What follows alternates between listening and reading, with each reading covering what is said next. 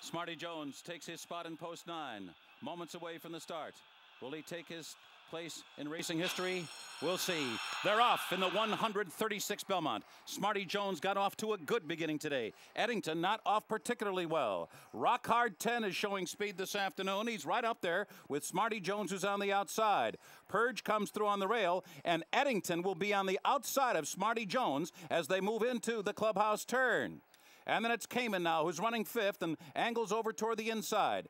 Birdstone in between horses 6th, Royal Assault is 7th. Master David is reined in to run back in 8th position, and Long Shot Tap Dancer trails the field. Purge is the leader. Rock Hard 10 right up on the pace today, and Stuart Elliott trying to find a comfort zone there with Smarty Jones. They're in the clear on the outside 3rd, not far behind Jerry Bailey and Eddington running along in 4th.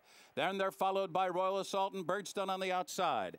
The opening quarter went in 24 1/5 seconds, the half 48 3/5 seconds. The pace is fairly soft, and Smarty Jones has taken the lead as they begin their long journey down the Belmont backstretch. But he's not going to get a breather. It is Eddington to press him all the way, and Rock Hard 10 looms large just in behind the lead. He's only 2 lengths behind